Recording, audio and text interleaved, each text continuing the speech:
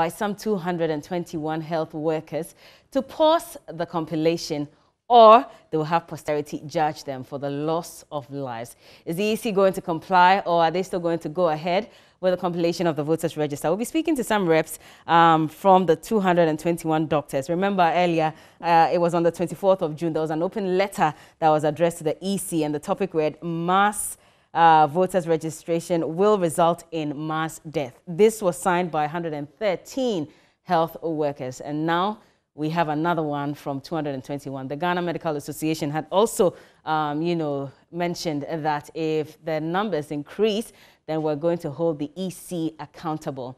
So left, right, center, there have been some caution thrown in, but again, is the EC going to comply at all? We'll ask those questions and many more right here on COVID-19 360. You're welcome. My name is Bella Mundi.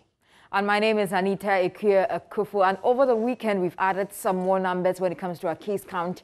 And as of this morning, we are over 20,000, and that is 20,085 confirmed cases right here in Ghana. And when we look at the global picture as well, we've recorded over 11 million confirmed cases, with India taking over Russia over the past couple of weeks. Russia has been the third highest globally, but now India has taken that huge jump, with the United Kingdom going down further, meaning less cases are being recorded in the United Kingdom, with countries like Peru and Chile taking over the 5th and 6th positions. And so when we get into the figures, I'll be giving you a breakdown of the numbers they are recording in the various countries, and also what is recoveries looking like globally. And so this is COVID-19 360. Get interactive with us on our social media pages. A lot of issues are going on right here in Ghana and also globally. And so we want to have your view and your take on those issues. So Facebook, Instagram, and Twitter, it is TV3 Ghana. Our WhatsApp number is active as well. Do get in touch, Bella. Now, a little away from the health workers also admonishing the EC to pause the voters register, let's give you some statistics. Now, on the 18th of June, there was a report that indicated that 97 health workers had tested positive for COVID-19 in the Ashanti region. And now we're hearing from the Ghana Medical Association as well that 150 medical practitioners have also tested positive for COVID-19, out of which 4 have unfortunately lost their lives. Now, also, let's talk about education. Now, we have confirmed reports that 6 students from the Accra Girls Senior High School have also tested positive for COVID-19. And I received an SOS message from one of the students, and she was very concerned about what was happening. Now, this is what she wrote. Hello, Miss Mundi. I'm a student of Accra Girls Senior High School, and social distancing is not taken seriously. Our dormitories are choked. It's very bad, and we're really suffocating in the dorm. Please try and come to our aid. This is a message. Unfortunately, I cannot put out her details just so we can protect her as well. But she's not the only one. There are a lot of them who are actually reaching out to us and telling us what they are going through. I'll also read a story from a doctor, I think a health professional who reached out yesterday, also telling me exactly what they are going through in one of the hospitals as well. And so I'll pull it up shortly so I tell you what exactly she said. I'll cross over to Anita, or maybe we should do news updates now. When we come back, I'll read this conversation with this other health professional in one of our health institutions who's also complaining bitterly. So take a look at this.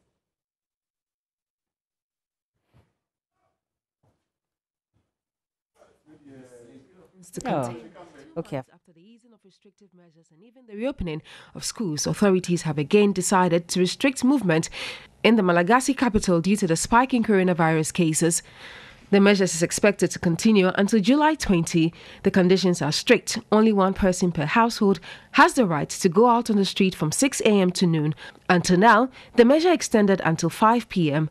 Accustomed to registering dozens of cases of coronavirus per day, the Malagasy Health Authority has reported thousands of cases daily for the past 3 days, including 216 on Saturday, a record for the country. A total of 1,621 people are currently living with the virus on the island, with 31 serious cases among 23,000 people tested since the beginning of the pandemic. The border between Australia's 2 most populous states, Victoria and New South Wales, is to close after a spike in COVID-19 cases in Melbourne. The outbreak in Victoria's capital has seen hundreds of cases in the past 2 weeks, more than 95% of new Australian infections. Until now, the two states had maintained open borders even when others had shut them. The closure, beginning on Tuesday, will restrict travel to permit holders. Victoria's Premier Daniel Andrews said it was in joint decision with Prime Minister Scott Morrison and NSW Premiers Gladys Berejiklian. Saudi Arabia has announced a series of measures to help prevent the spread of COVID-19 during the Islamic pilgrimage or Hajj later this month. It will limit the number of domestic attendees to around 1,000, and touching the Kaaba, Islam's most sacred monument, will be banned. Social distancing will also be imposed. In normal times, the pilgrimage is one of the most significant moments in the Muslim religious calendar. Some 2 million people are expected to travel to Mecca and Medina this July and August for the annual gathering, but only Saudi residents will be allowed to attend this year. India has recorded more than 24,000 new cases of COVID-19 in the past 24 hours, taking its total above that of Russia. The country now has the third largest number of confirmed cases in the world at 697,413. There have been 19,693 deaths. The largest surge in numbers have also been powered by a rise in cases from a handful of southern states, including Telangana, Tamil Nadu, and Karnataka. India reopened shopping centres, places of worship and offices a month ago. For the last 3 days, India's caseload has galloped at an alarming rate, adding more than 20,000 daily infections per day. Although India has the third highest number of cases, it's eighth in fatalities.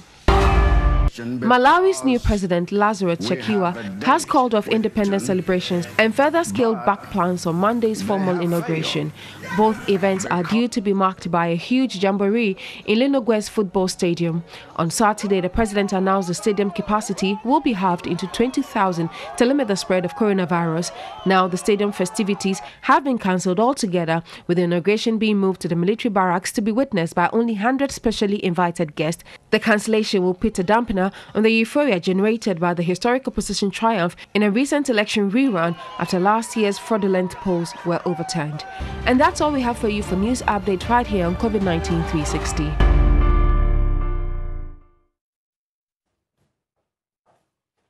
All right, and that was News Update. Now, quickly before we go into our case count. So yesterday, TV3 reported that 92 out of 104 medical staff at one particular hospital, which is the Holy Family Hospital in Soto, had tested positive for COVID-19. Then we received a message, and she also wants to remain anonymous, but she says that I have something to share concerning the COVID-19 issue at the Holy Family Hospital.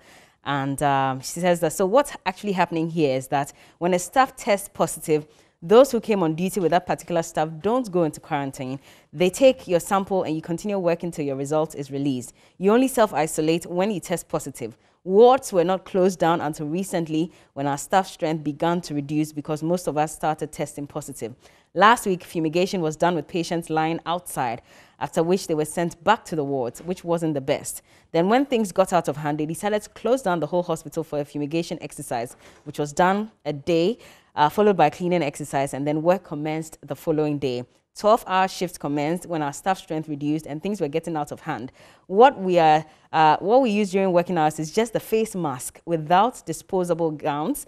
And as I speak to you, I'm in isolation as well because I have also tested positive. And so this is someone who works in that hospital. And it's sad to know that at a point when we're recording high numbers amongst our medical staff, there's a hospital where they only have access to face masks and nothing at all whilst treating COVID-19 patients.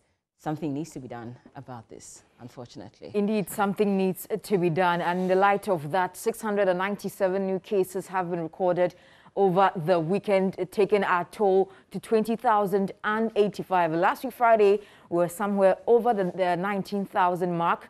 But as you can see on the Ghana Health Service dashboard, it says 20,085 confirmed cases, with recoveries at 14,870 and deaths at 122. Active cases now at 5,093. And for the gender distribution, out of the 20,085 confirmed cases, the males are leading with 57% of that figure and females with 43%. And the Greater Accra region They're still the highest in the epicenter when it comes to confirmed cases with 10,979. The Ashanti region with 4,244. The Western region with 1,729. So these three regions are the ones over the 1,000 mark. Now, still on the Ghana Health Service website, let's take a look at this table, and it gives us the number of cases per every category of the different parameters, that is the general surveillance and enhanced contact tracing. And so in total, for the general surveillance, number of cases recorded in that parameter, we have 8,174.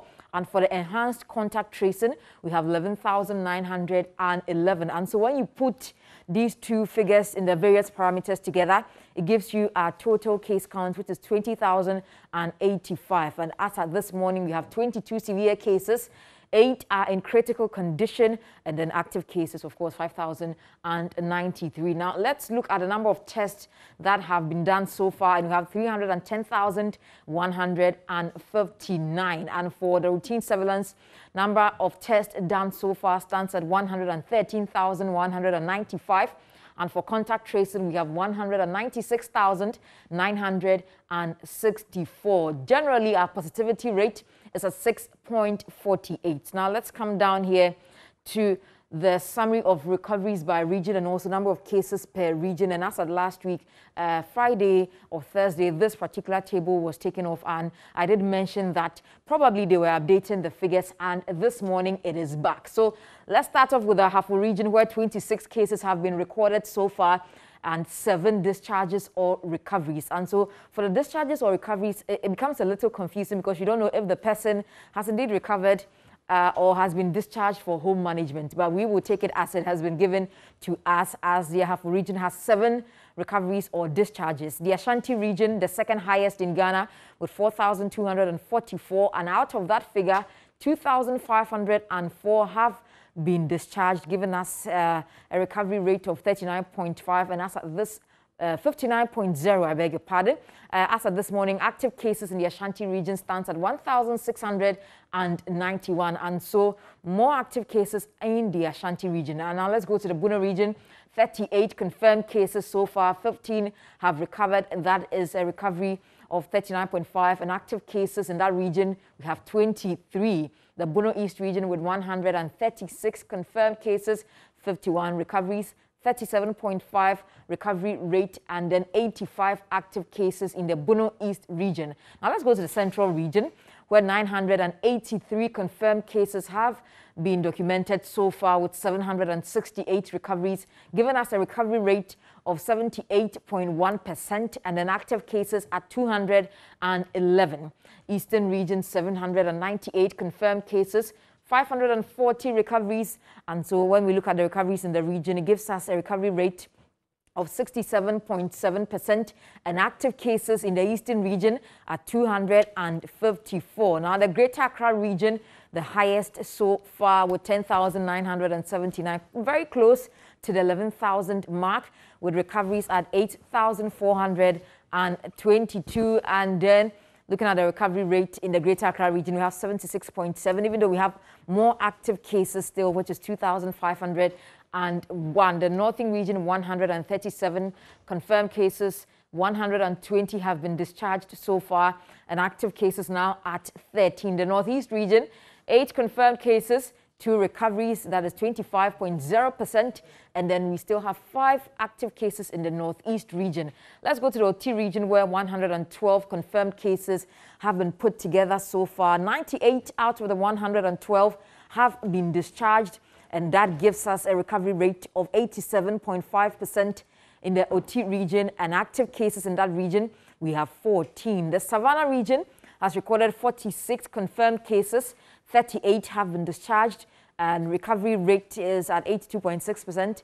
And as of this morning, we have 8 active cases in that region. Now let's go up north to the Upper East region, where 278 cases have been confirmed. 275 out of the 278 have recovered, and that is 98.9% recovery rate. So we have just 1 active case in that region. And now let's go to Upper West, where 55 confirmed cases and then 54, giving us a recovery rate of 98.2%, 1 active case. And then It follows closely with the Volta region, 362 confirmed cases, 325 out of that figure have recovered, given as active cases are 36. And then finally, the Western North region with 154 confirmed cases, 82 have recovered. That gives us 72 active cases in the Western North region. And in the Western region, 1,729 active, 1,729 confirmed cases. 1,569 have recovered and been discharged. That gives us 90.7 recovery rate, and active cases in the Western region pretty low. That is 159. So out of the 1,729, we have active cases in the region at 159. So the Western region is doing quite well when it comes to recoveries, and that is some pretty good news. But that sums it up for our case count and management down here in Ghana. But I'll hand over to Bella at this point. Thank you. Yes, and an open letter has been written and signed by some 221 health workers. And we have one of the members joining us, Dr. Pius A. Sando. And so let me quickly just move him into him. And also we will be speaking to someone from the Ghana Medical Association as well, so they can tell us what they think about EC going into phase 2 of the registration. Dr. Pius, good morning. Good morning, Bella. Thank you for joining us this morning. Now, what exactly does your letter seek to achieve? All right, Bella, thank you. Good morning to you once again, and a very good morning to your cherished viewers. You would recall a couple of weeks ago, exactly about 2 weeks ago, an open letter was written to the electoral commissioner. Yeah. That letter was signed by 113 medical practitioners, and I'm using that term to refer to a broad or heterogeneous group of medical workers. Okay. Specifically, we had a component of that being doctors. We had some nurses, some midwives. We had some lab staff, and we even had some record keepers and some cleaners signing on to that petition, which sought to implore the electoral commissioner to consider not conducting the voters register.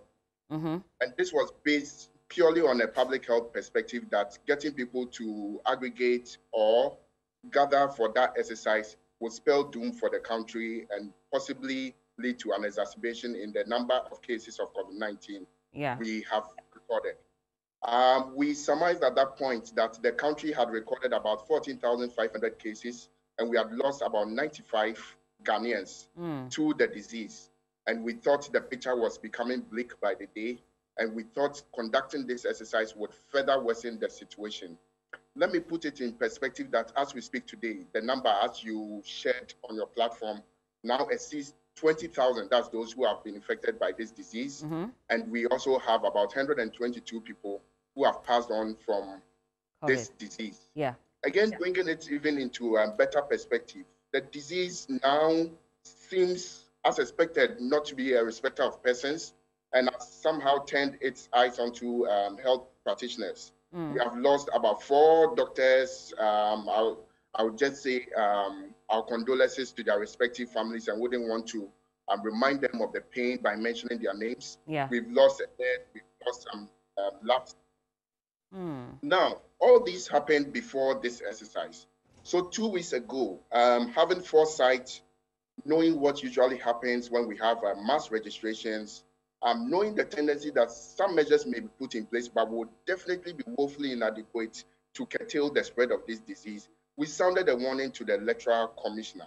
And this was purely based on a public health perspective, based on the evidence and the science. And the science simply tells us that when we aggregate, we are likely to see an increase in the numbers. We sent this open letter to the electoral commissioner. You were all copied, and I think it became quite a topical issue, was discussed largely. But the end result we wanted was for a decision to be made not to take the reckless decision to conduct the electoral roll. Because that would eventually lead to a spike in the numbers. Be as it may, we are all witnesses to what happened last week. We saw the brazen disregard for all the protocols. We saw people who had their face masks down to their chin. We saw people who didn't even have face masks on. We saw people who didn't go by the simple hand washing protocols. And by hand washing within a certain way, you'll be there for about 3 to 4 hours. We would expect that even every hour, because you may touch something, you may touch your face or all that, to wash your hands. We saw the disregard for that. And more worryingly, globally, the factor that has been shown to work is physical distancing. And for all the thousands of centers where this exercise is taking place, we had records that this wasn't being adhered to. Of course, the Electoral Commission had a walled area or perimeter where this was being observed, but that could take about 10 people maximum maybe at a time, whilst about 100, 200, 300 people would be in the crowds and talking and in close contact and virtually providing a background for the spread of it. So just a follow-up to our open letter 2 weeks ago, which is the position we stand by, and that's the position we wish this country had taken. We are sounding the warning bells again that the evidence is there on the ground. If we go by this exercise and in its current form, Bella, next 2 weeks when we talk, the picture will be very bad. Absolutely. So you're asking the EC to halt the process. They're already, starting phase 2 or just about going into phase 2 of the compilation. Looking at the time restraint, what are you exactly saying? Should they stop it all completely, or should they pause and try to figure out how they can control the situation? And if that's the case, what are some of the measures you want them to put in place? Bella, we actually have just about 3 options available to the EC. And I would say at this point, it may be to the EC and to the government in general. The first one would be for us to have a complete halt. And I think if I had my own opportunity to decide for the EC, or if the EC would look at the full picture, especially from last week and everything, that may be the option we would have to take. But of course, the options, I'll lay them bare, and the EC may choose the one that may serve the best purpose. The second one will be for us to have a temporary halt, maybe 2 weeks, figure out what went wrong, look at the different centers. Are we going to have 300 seats maybe? Are we going to look at parks or whatever? And that directly lies in the ambit of the EC. And of course, it may contact like the GMA or other professional groups if we just a collection of health workers, they think our views will be needed. If they will give us a response, of course, we are happy to provide that as citizens of Ghana. And then the third option will be for the EC to go on just as it is right now.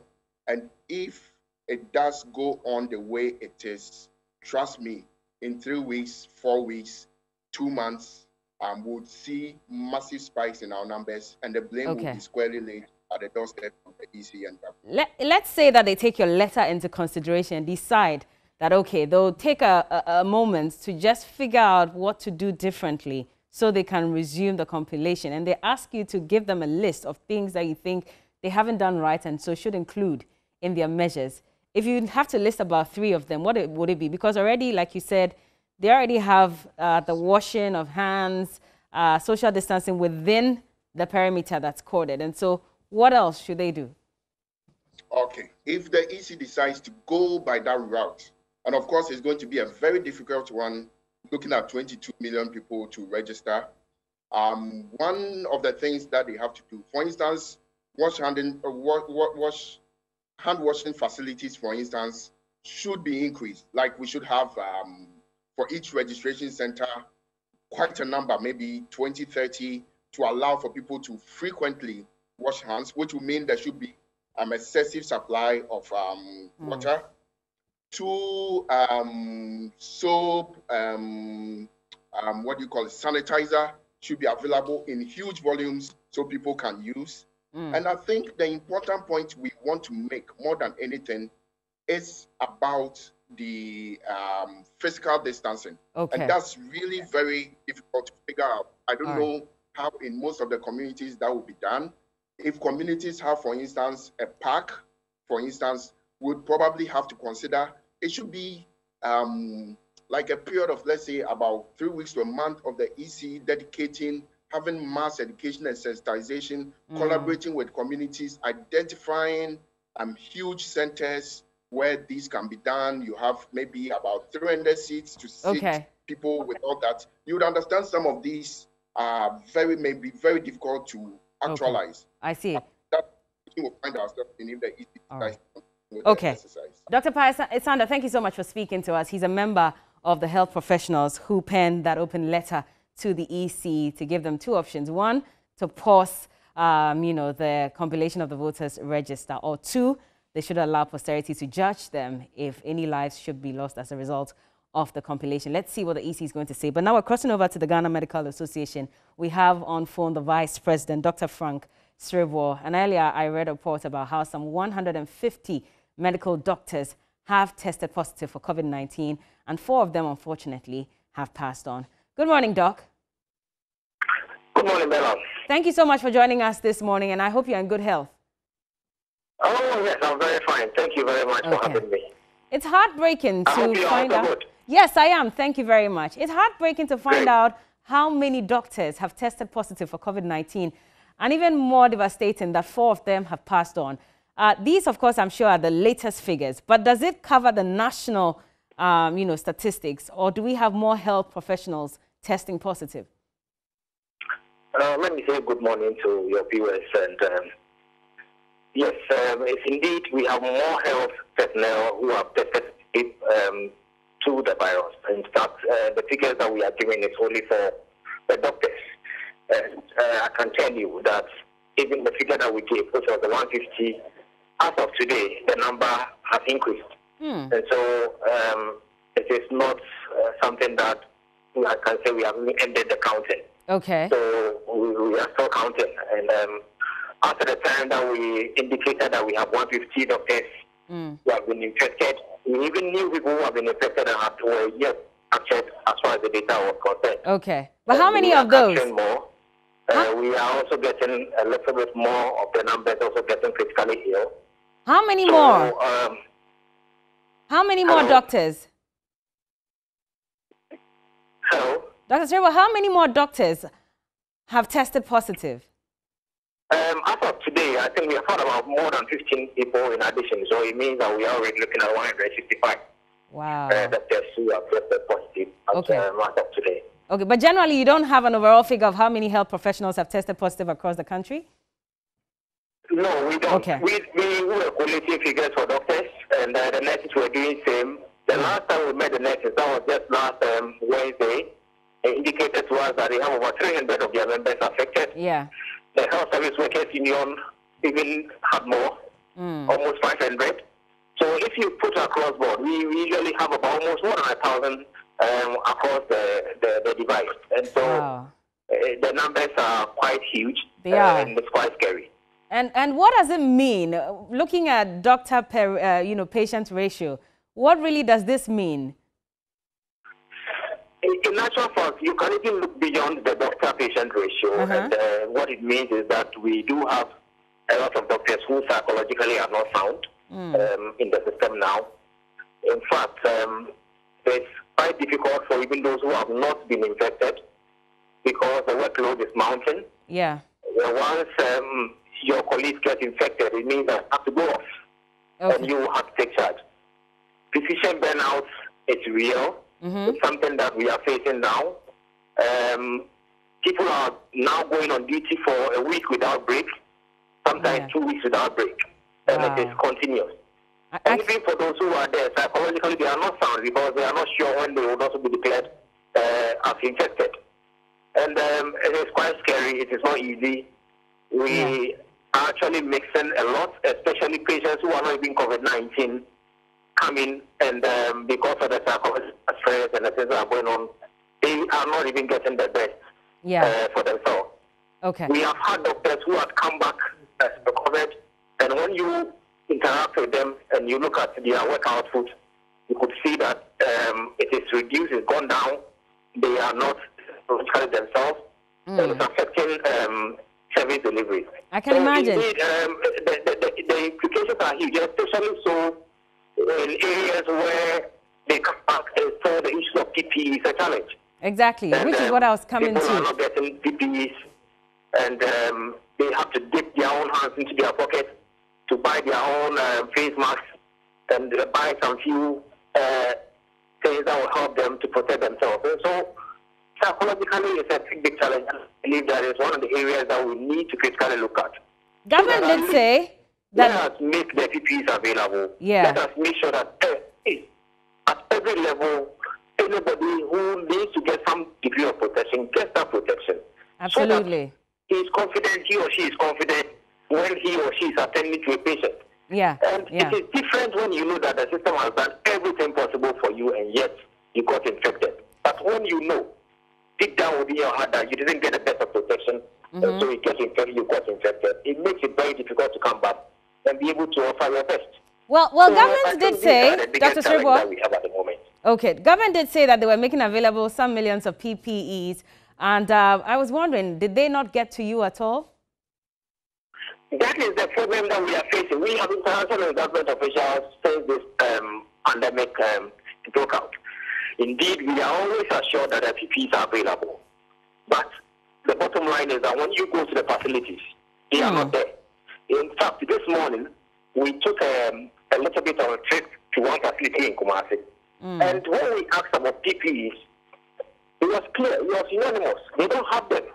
And yet, we know the government has procured so much PPE. So we think that it appears that the distribution channels are not working.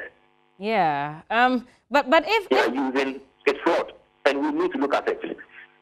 Oh, but if that's the case, then you must be very concerned, because a lot of these doctors, even though they may have tested positive, are still going to work because of the reduced numbers. Does that worry you? In fact, this is worrying, and it is more worrying when even in some facilities, doctors who are exposed are being denied testing because they are told that they are not symptomatic. And so they have to wait till they are symptomatic before they are tested. And because they are not tested, they have to work. Wow. And so this is a doctor who obviously knows that he or she is exposed and it's a risk to himself and to his patients. And somebody is asking him that he should continue working until he develops symptoms. And he's even refusing to be tested. And that is even more worrying. And we have similar sentiments from Tamale Teaching Hospital, to be precise. Wow. And it is quite worrying. And it is disturbing. Indeed, we are trying to investigate and find out exactly what is going on there. But doctors are calling us. They are telling us we have been exposed. We think that by now we should be in self-quarantine and somebody should be taking our samples. And yet, we are told that because we have not developed symptoms, we should come to work. Now, if that in itself is a big challenge. And the testing is taking too long for the results to come in. Now, if that's the case, I mean, once you're saying that you don't have PPEs and some of these doctors still have to go to work, how then do they protect themselves? What do they do? So most of the people have to take their own hands into their pockets and buy things for themselves. And that is what people are doing. And so, in fact, let me put it just on a lighter note. Somebody called me and we were talking and he was complaining. I said, oh, use some of the tax waiver to buy some PPE. But in actual fact, that shouldn't be. The tax waiver that was granted health workers was not meant for them to use it in buying their PPEs. It was meant for some kind of motivation. But in this era now, what we are facing is that most people have to buy their own PPEs, buy their own gloves, buy their own face shields, buy their own face masks, buy their own sanitizers, make sure that they have aprons that they have bought for themselves, and so forth. And it is very, very disturbing. Now, all these challenges were included in that letter that you addressed to government and to the EC. And towards the end, you mentioned that because the EC has decided to go ahead with the compilation of the voters register, you would hold them accountable for the surge in case count and also for the death of anybody as a result. Do you still stand by that? We do. We still stand by that. So it is quite interesting to hear EC officials now running away from their responsibility and saying that individuals are supposed to be held accountable. We're in this country where EC assured every single person in this country that they are able to carry out this exercise safely in the midst of this pandemic. In fact, officially, Ghana Medical Association never wrote and asked EC to stop. What we did was that we wrote to them and we indicated some points that we believe have to be followed. And at the end of the day, we told them clearly that they will be held accountable for any breaches in protocol that happen at the registration centers. So it is quite interesting that you have called for a dance, people have come, and now you are running away from your responsibility. Yeah. It is very, very disheartening. Indeed, the EC, before this registration, if they knew that people should be held accountable. They should have come out clearly to tell us that, look, for us, we are just organizing the registration. And that people who come there should take accountable of anything that happened to them so that we are not responsible. In that case, we would have known exactly what to tell them. But it is like they have already pushed us into the water. They are running away from their responsibilities. We will not allow them to run away. We will still hold them accountable. We are saying that EC have called that people come there to register. And you hear some people trying to put the exercise analogous to people going to the market. Yeah. But the market is never anybody's civic responsibility. But Dr. Sribo, the EC did say that they have put in place some measures to ensure that people are protected. I mean, they've corded one part where the activity is actually taking place. They're ensuring that anybody who walks in has a nose mask, they're washing their hands, their temperatures are being checked. They even have security on the ground to ensure that even those who are crowding would still adhere to social distancing protocols. So if they've done all these, they've given out chits to ensure that they don't have too many people at one spot. Is it not right that they say that anything else that happens outside of that is the responsibility of the individuals who come to the venue? That is what we are asking them to do. We are not asking them to go beyond anything. We are not asking them to go into people's homes and ensure that they are social distancing. But once they come to the center, they should ensure that that is what happens. If people do, and that is the reason why the security forces are there, to ensure that they adhere to all the protocols. And so EC should ensure that things don't happen. So why are they running away? And we are all aware. There are a lot of centers, these things that they are saying, it's not happening. Okay. It's not happening. You go there, people are masked up. And some people even go there without face masks. In fact, some television stations have even picked people who have gone to the centers without face masks, and they are bold enough to say that they don't believe that COVID even exists. And yet, if EC officials watch these people, the security agents watch them. So we think that if the person comes there and the person is not ready to go by all the protocols that you have put in place, that person is not ready to register. So that individual should be excused from the registration center until he or she is ready to follow the protocols. But EC cannot run away from these responsibilities. They have to be held accountable, and they have to ensure that people who come there do the right things so that we can all be very safe. Look, let me tell you, the case count is mounting. Yeah. It is quite interesting. We are doing fewer tests. We are getting more positives. Unlike previously, when we were doing more tests and getting fewer positives, now we are doing fewer tests and we are getting more positives. We are no more doing this enhanced contact tracing, chasing people into the communities and so forth to test them. We are no more doing that. Basically, we are waiting for people to come to us and then we test them. And we are getting more positives. It's scary. So if we are not careful and we allow EC to run away from that, I'm not saying that individuals should not be held accountable. Individuals should not take their own security into their own hands. But once they come within your premises, within your circles, where you have decided that this is what you are doing your decision, you have to follow them. Okay. I am sure if somebody comes into your studio right now and decides that he or she is not going to follow the protocols, you will not allow the person to be there. Okay. Okay. And the EC should see those areas that they are doing the registration as their own areas that they are manning and they are monitoring and making sure that the right things are done there. If the person leaves there and decides to go and do whatever he or she wants to go and do whatever, that is not your problem. All right. But within your jurisdiction, you have to do the right things. Dr. Sribo, what is the GMA's next line of action? Looking at the situation at hand, the EC is still going ahead with the compilation of the voters register. You know, we're also getting more doctors getting infected, more health professionals as well. What is your next line of action? Our next line of action is very simple. We have scheduled some meetings with the government team on COVID. We are hoping to meet them. We will raise these issues. We will see how government is responding, and then we will continue to offer them the little that we have, and we will offer our support. We will definitely continue monitoring the processes at the centers, and we will call the EC out, even if we will not. Of course, we don't have the power to go and stop the registration, but we'll call them out. Okay. But we believe that the right things can be done, and now we believe that EC is capable of doing it. I'm sure they did a simulation exercise. They were able to make sure that the right things are done. Why can't they replicate same? So we think that they should be able to, they should man up and hold themselves their heads up and say that yes, we are responsible, we'll take these actions and we'll abide by these actions. They should not run away like some of them are trying to do. Okay. They should run up. Because this is their terrain, and they should ensure that at least their names are safe. All right. Thank you so much, Dr. Frank Strebo. He's the Vice President of the Ghana Medical Association. They put out a statement indicating that 150 doctors had been infected, with 4 unfortunately passing on. Well, at this point, he says that 50 more of them have also been infected, and so that's increased the number of doctors that have been infected. Anita is going to read, she's going to give us the case count for Africa. And so, Anita. All right, so when we move from Ghana to the continent of Africa, we have 478,545 confirmed cases, with 6,967 healthcare workers who have been affected. Deaths progressing steadily at 11,393, with recoveries at 228,914. And South Africa is still the highest on the continent and very close to the 200,000 mark.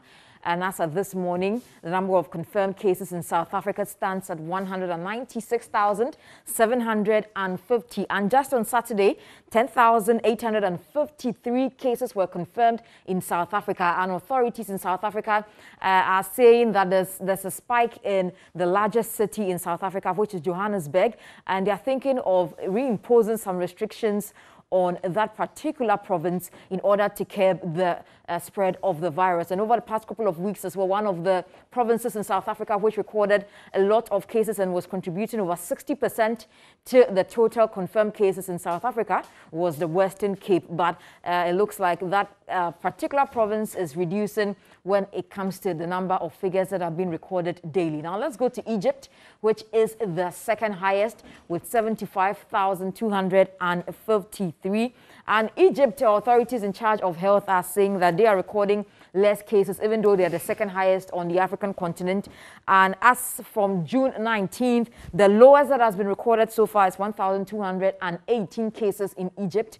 That was over the weekend. And so that is even the lowest, that is even above the thousands, is still their lowest, meaning that Egypt over the past couple of weeks has been recording over the 10,000s. Now let's go to Nigeria, where they've had 6 state governors being affected by the COVID-19 virus. Down here in Ghana, we've had similar situations of some top officials being affected. And in Nigeria, they have some state governors, including the Oyo state governor and also the Ogun state governor as well. But some of them have recovered, which is some good news. But in everything that is happening in Nigeria, they have 28,711 confirmed cases. Down here in Ghana, we have 20,085 confirmed cases, and that milestone was crossed over the weekend. And so Ghana now joins countries that have recorded over 20,000 cases. Algeria, 15,941. And like I mentioned last week, Algeria,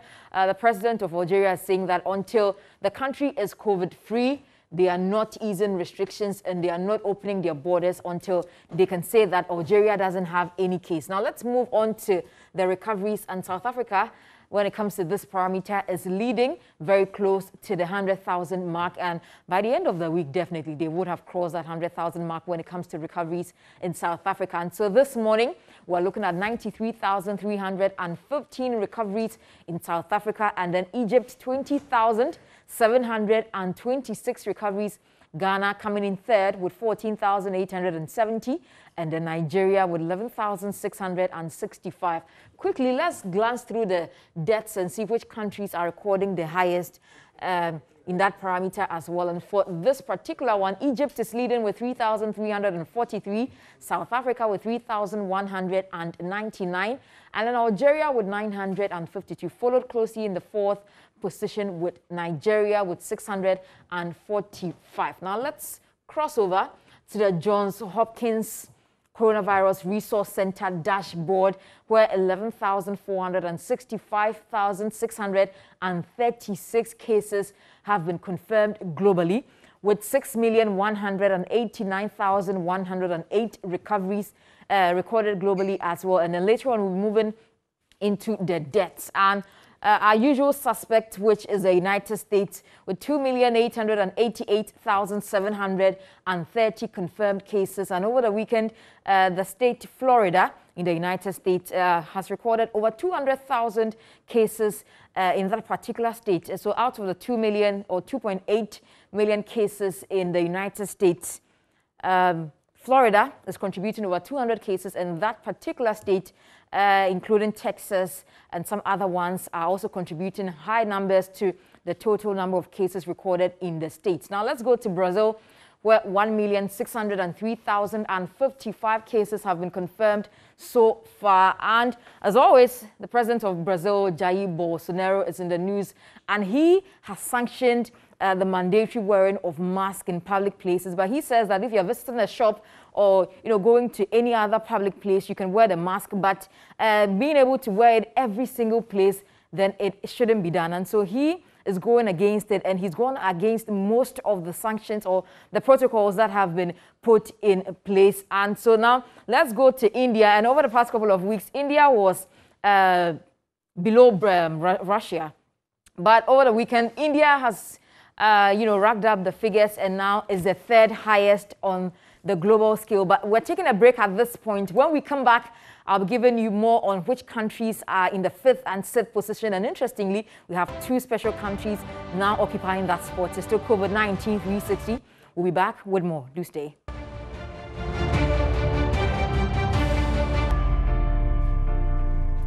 Welcome back. Still COVID-19 360. We'll be crossing over to Dr. Bertha shortly, but let's still continue with our case count. All right, sure. So over the past couple of weeks, we've seen Russia maintain the 3rd highest on the Johns Hopkins dashboard. But over the weekend, India with over 23,000 cases now taking the 3rd spot, and Russia now replacing that in the 4th position with 686,777. And like I mentioned before we went on the break, 2 new countries which have, over the past couple of weeks, we've seen them below the United Kingdom, now have overtaken the United Kingdom, giving United Kingdom the 7th spot. And now in the 5th position, we have Peru with 302,718. And Peru on Sunday jumped past that 300,000 mark after it recorded some over 10,589 cases.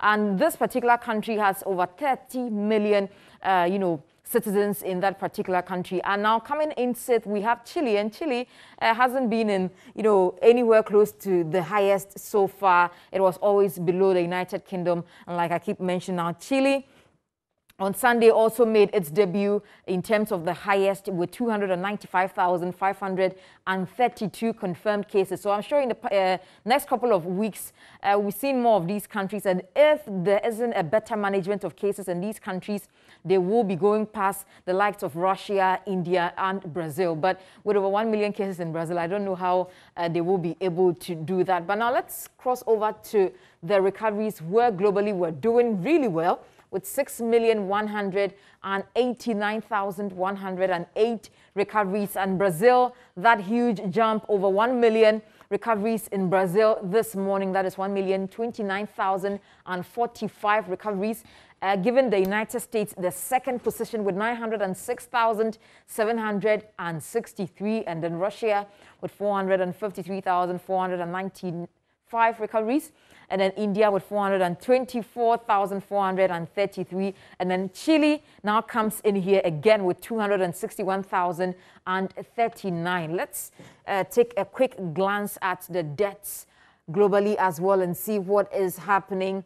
And so for the deaths, the United States is leading. So out of the 534,588 deaths, the United States has 129,947 confirmed deaths so far. And Brazil with 64,867. 3rd, the United Kingdom with 44,305. And so for more details on which countries are doing, well when it comes to recoveries and also are racking in the figures on the global scale, just visit the Johns Hopkins Coronavirus Resource Center dashboard. And still the projection is at 15 million with 188 countries or regions recording cases so far. And so experts, Dr. Bertha Sewai is standing by, and as always, Bella, we'll be having a conversation with her. Bella, over to you. So let me cross over to her. Good morning, Doc. Happy New Week. Doc, can you hear me? We can't seem to hear you. I hear you very well. Yes, can you hear me? Yes, we can hear you now. Good morning. And Happy New Week to you. Happy New Week, and Happy New Week to your audience as well. All right. Now, last week we succinctly touched on the issue of vaccinations, and so today I think we should just broaden the scope a little. First of all, let's talk about the different types of vaccines and the stages that we have reached in terms of coming up with these vaccines. Thank you, Bella, for that question. So for the coronavirus vaccines, you know that by this time, the virus has an envelope and has spike proteins on it. It is these spike proteins that the virus uses to attach to the respiratory mucosa. And so vaccines are being developed, one, either to mimic the spike proteins or to introduce genes into the body that will direct the body to produce those spike proteins. And so there are what they call adenovirus prototypes, where they've taken chimpanzee adenoviruses and put the genes that encode for these spike proteins into the adenoviruses, so that once it gets into us, the body would recognize, it will produce the spike proteins, and the body would recognize it and form antibodies. And that is the Oxford vaccine that is being tested in South Africa right now. The Chinese are also working on these similar adenovirus vaccines, and other companies like the one in the US, they are working on an RNA vaccine, meaning they're going to introduce the gene into the body for it to try and produce the spike protein. And other companies are working on what they call DNA vaccines. So those are the different kinds out there. Okay. So far as progress is concerned, there are over 200 vaccine candidates. Only about 13 of them are in clinical trials, meaning they are in various stages being tested. And it's the Oxford vaccine that is the most advanced. It's in stage 3, meaning that they are enrolling large amounts of people. They're targeting about 20,000 in the United Kingdom, 6,000 in Brazil, and another 2,000 in South Africa. Oh, I see. Okay, so how long do we have to wait? Because you mentioned the trial has begun. So I'm not sure how many countries these trials are taking place. But if that's the case, if you can tell us the countries, and also how close are we to actually confirming that a vaccine works for COVID-19? Right. So for a vaccine to show that it works, so let's take United Kingdom, for example. They are looking to give people a placebo, meaning something that is not a COVID-19 vaccine. Yeah. And they're actually using the meningitis vaccine in UK as the placebo. Probably take about 10,000 people, give them the placebo, another 10,000, give them the actual vaccine, and then see what actually happens. Does it protect those who got the vaccine? For example, if they find the rate is 2 out of 100 people in those who were given the vaccine, and those who were not given the actual vaccine, maybe 60 out of 100, then clearly the vaccine is protective. So currently, they're doing it in the United Kingdom where they started, and they're also doing it in Brazil and South Africa. And why these countries? This particular vaccine is being done in these areas because Bella, if you have a vaccine and you've eradicated the disease or your case count is low, you won't be able to test it, which is a problem China is having now, because they've managed to bring the disease transmission to such a low figure. They're having difficulties proceeding with their phase 3 trials. It means now you've controlled the disease. So even if you vaccinate people, how would you tell? I don't want to say they're looking to Africa for this, but I'm sure they would want to partner with some African countries who are still having transmission to see if they'll be able, or maybe even South America, because as you can tell, Africa is getting to that quick exponential phase where cases are starting to gallop in most countries. But that is just the UK vaccine. Other people are doing vaccine trials in Europe. And also, of course, the Chinese are trying to see if they can find people to vaccinate now that their disease transmission is very much lower. Okay, in the UK, I do understand the experiment is still ongoing, but have they been able to ascertain how effective it is against the placebo? Yes, I mean, that's why they do the phase 1 and phase 2 trials to show that it's effective. It's been able to elicit an antibody response. But that's why they do these large studies. They have to find out how many people would it actually protect. Not every vaccine is effective. In fact, the FDA in the United States has said they would only approve a vaccine if it shows that it will protect more than 50% of people. And in fact, in spite of all these 200, most experts believe only about 2 or 3 would get to a stage where it will be acceptable to be used on a mass scale, because several of them may not work. I see. But in Africa, I remember when this whole conversation about vaccine trials started, you know, there were all kinds of theories with people admonishing Africans to resist the trials. I remember you said sometime that we should also, as much as possible, take part in the trials so that, you know, we can also take claim or whatever for whatever happens afterwards. Do you still stand by that? Should we allow them to try these vaccines on us? Well, yeah, I think that ethically, it's not just that we're trying. So let me tell you what's happening.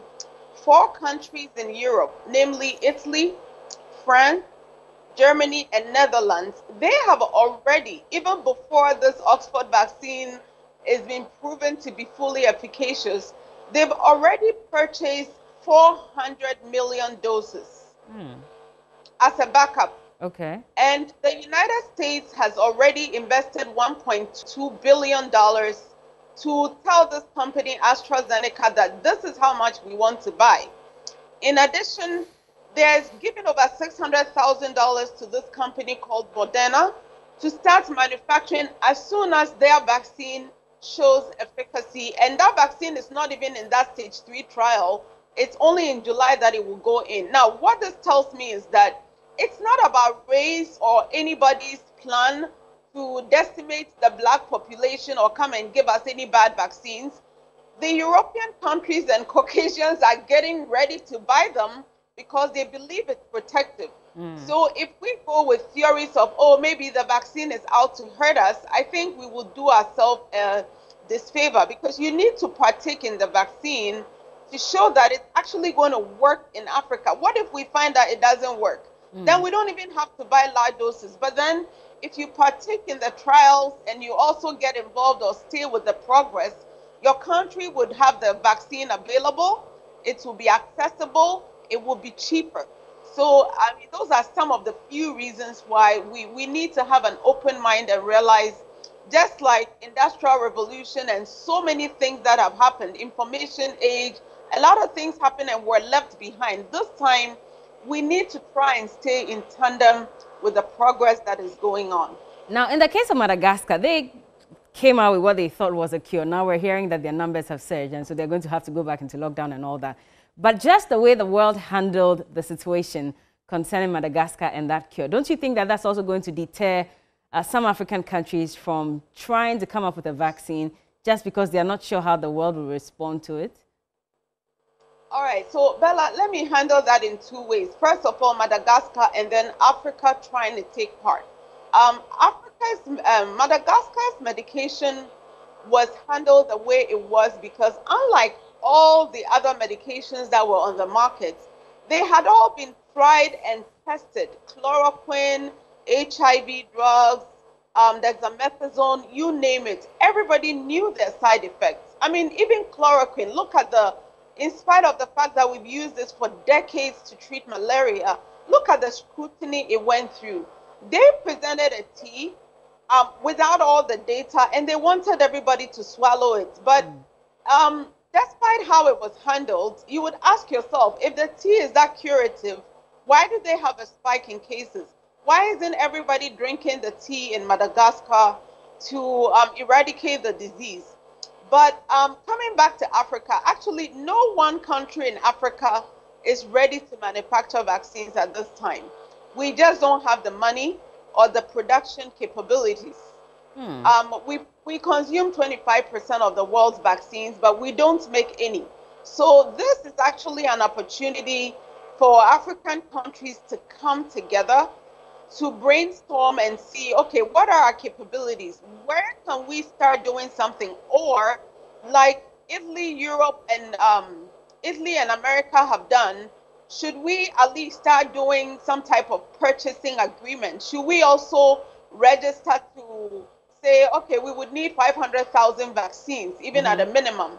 We need to start making those steps, at least to secure it, so that in January or February when it's ready, we won't find that we're not able. But at the same time, it gives opportunity for our scientists to start thinking 3 years from now, 2 years, or even right now in the next 6 months. Africa CDC is looking to start what they call a vaccine trial network, so that some hospitals and institutions would at least come together to see how Africans can participate in these clinical trials. That's interesting. Well, let's keep our fingers crossed and see what happens. But you're saying what, by January or February, that's when we'll know if we have a vaccine or not? Yes. Okay. We'll wait patiently for that. But thank you so much, Dr. Betha, for speaking to us this morning. It's always a pleasure. All right. Dr. Betha Sewa Ayi is an infectious disease specialist. Shortly, we'll be crossing over to the Accra Girls Senior High School with our correspondent, Armstrong, so he can give us on-the-ground updates of what's happening after 6 of their students tested positive for COVID-19. And so this is COVID-19 360. We'll be back. Welcome back. It's still COVID-19 360. We have a couple of minutes to go, but your messages have been coming in and I'll be taking a couple of them. This one says, good morning. The rate at which the coronavirus cases keep increasing, the EC should ensure the necessary protocols. Most of the centers aren't practicing social distance, and that is coming from Diary of a Ghanaian in Adabraka. Hello, Standing Anita. We're actually in a state of quandary, and it's indeed touching and shattering that the numbers are still escalating. It's high time we thought of a possible way out as Ghanaians, because COVID is never a respecter of persons. Nevertheless, we are not alone. God is with us, and that is coming from Wedam Kagua. Okay. The next one says, this is how Brazil started. The president downplayed the virus, and Brazil now records a staggering 34,000 plus cases daily, with currently over 57,000 deaths. South Africa has started converting fields to hospitals, and cases rising sharply. Remember, Ghana isn't far from South Africa. Hello, Bella and Anita, the frontliners. As usual, you both are stunning. Keep up the hard work and continue to stay safe. That is coming from Joshua in Kumasi. Hello, Bella and Anita. Please, I need your help. My dad got exposed to an infected person, and his sample was taken last around May. He self-isolated for 2 weeks and went back to his normal activity because the results were not ready. Yesterday, he had a call telling him his test, which was positive, and so he should take azithromycin and vitamin C if he's showing symptoms. But my problem is, just 3 weeks ago, he was unwell. That is, he had fever, loss of taste and weakness, and he went to the hospital and was given antibiotics. And so that is a very critical issue, and definitely we'll be getting more, analysis on it. But right about now, Bella is standing by with Armstrong, our reporter on the ground, and we'll be having a conversation with him on what is happening at some of the centers. Bella? All right. So he's actually at the Accra Girls Senior High School, I believe. And we heard that 6 of the students had tested positive. And so parents are withdrawing their children from the school out of fear and panic. And so we want to find out from him what really is the situation currently. Armstrong. Hello, Bella. Hi. How are you? Tell us what's happening now. Hello. Here at the Accra Girls Senior High School, some parents have traveled far and near to get their work back home, following some issues or allegations that some of the students here have been confirmed positive. And at least parents not numbering less than 100 are saying that until their awards are given to them, they are not going to leave this place. And here, currently, the media, we are being prevented from getting access onto the school compound, just like the parents. We are here, we've been here trying to get school authorities to get some confirmations from about all the allegations that we are hearing, but the school authorities are yet to come out to give us any information. But then let me say on record that I have some teacher friends here who are teachers here. I managed to get them outside the compound, and from some distance, I spoke with them that they should just tell me what exactly the issue is, because there's no need for us creating fear and panic out there. If the issue we are hearing that some students here have contracted a virus is not true, they should just open up and tell us the truth. And let me say that the teachers confirmed to me that yes, indeed, yesterday some students were rushed to the hospital after they fell ill, and the issue is that they have confirmed that they have COVID-19. But they were telling me they saw only 2 students compared to what is being said out there. That but these teachers are telling me 2 students they saw being rushed to the hospital, and also 1 teacher. That's what the teachers I spoke to told me here, Bella. So it doesn't mean that they did not necessarily speak to the fact that some 11 students were isolated, tested, and that's how they got the 6 that tested positive? I can't hear you, Bella. Armstrong, can you hear me? I can hear you. Okay, the reports did say that there were some 11 students that were isolated, and out of that, 6 of them tested positive. Does it mean that's not true based on what the teachers are saying? Okay, so the teachers I spoke to, they told me they saw 2 people being rushed with in an ambulance to the hospital. Okay. You understand? They told me they saw 2 students being rushed in an ambulance. That's what they said they saw. Okay. But they can't confirm whether they are 6. But what they saw with their eyes is they said they saw 2 students. 2 students. The first one he was picked alone, and the second they came to pick another lady to their place. Okay. And I also spoke to one. Parent here who told me he was invited by the school authorities to come and then get his child from this place. He came all the way from Kumasi, and when he got here, he was told that the child is coughing and that he needs to get her some drugs. But when he got here, he said they told him he can't get access to his child who has fallen ill. So that is what is happening here. I'm trying to get the parents to speak to us on air and find out what. Okay, but I mean, once you look for this parent, there seems to be some agitation. What is causing that? Pardon? I'm saying before you even locate that parent, there looks to be some form of agitation. What's really causing that? You know, the one police officer came here. I'm not sure of his rank. I'm not sure, but I saw his name tag. That is Edu Enim.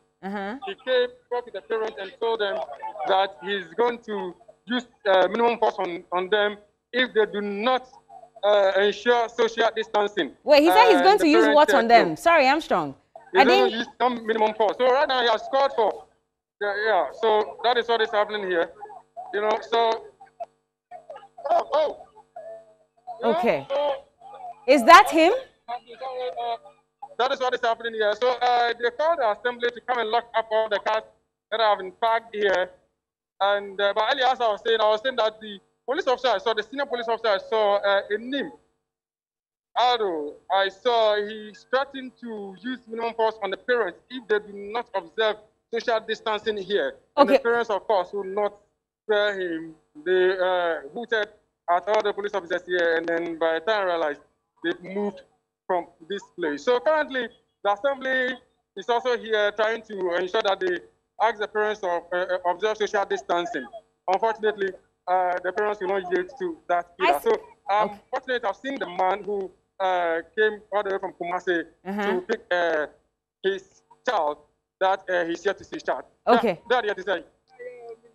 Okay. Now, you can say, no, I'm a friend, or asthmatic patient. But for the person in a mother, you know, no friends, I say, who feel some attack in a Oboa. And I just didn't need to run on my other day. And a mapper. You never do, I say, we don't need to be for that. So, you never do, I said, my own demonstration is so far. Never to me, Jana, we moved that time there. Armstrong, get the microphone closer to him. We can't really hear. I don't know the moment. But the amount in your lady or your mouth, I say, from commanders or no, I sent a better for about there be a column one a more be free. That I said, the home empire. So, rush something that will buy people. So, I said, okay. So, Ella, that is the parents talking to us about the child not feeling well, and also he also not being able to see the child as we speak to. Let me talk to you. Okay. I'm sure we unfortunately don't have too much time. No. Okay, so wait. Where am I? Okay. Let's talk. Okay. Well, Armstrong will be coming your way with a full-blown report later. And so keep your gaze on TV3 and we'll update you on what's happening. This is actually very sad, seeing how stranded parents are at this particular school where it's been reported that some 6 students, now we're hearing 2 students as per the conversation that Armstrong had with one of the teachers, we're hearing that they have tested positive. And it's likely that a teacher may have tested positive as well, as he's been rushed to the hospital. And so, well, let's read some of your messages before we wrap up. And this one says, I think the EC has to pause the registration process because some places are crowded in such a way that they do not observe the COVID-19 protocols. We're pleading with the EC and government to stop the process for now. If not, our life is at risk. Good morning, Bella and team. I have a nose block or something I don't even know, but I can't smell anything and I've lost appetite and I don't even feel the taste of the food I eat. And I read loss of appetite is part of the symptoms. So I just want to know if I'm developing symptoms or it's just a common cold, because I'm not the only one suffering from this. A very good morning to you, Anita and Bella. I'm John Neil and Tevandapoy. I think the ongoing voter registration exercise can be linked to the recent galloping of our case count. Ever since the registration began, we've recorded incessant increment, and this is worrisome. I have registered and I can attest to the fact that observation of the protocols is a tough nut to crack. I absolutely agree with the GMA's call for the halting of the exercise. We have nothing to lose anyway. Okay, finally, this one is coming from Joe in Accra Newtown and about the Accra Girls SHS. What are teachers and authorities doing about it? He's asking. And I know you are at home asking as well, as things are getting out of hand in that particular school. But tomorrow, right here on COVID-19 360, we'll be giving you more updates on that. And also in a subsequent broadcast as well, we'll be giving you updates on whatever is happening. But that's it for this morning on COVID-19 360. My name is Anita Ikea-Kufa. I've been doing this with Berla Mundi. Thank you so much for watching. We'll be back tomorrow 10 a.m. Until then, keep watching TV3.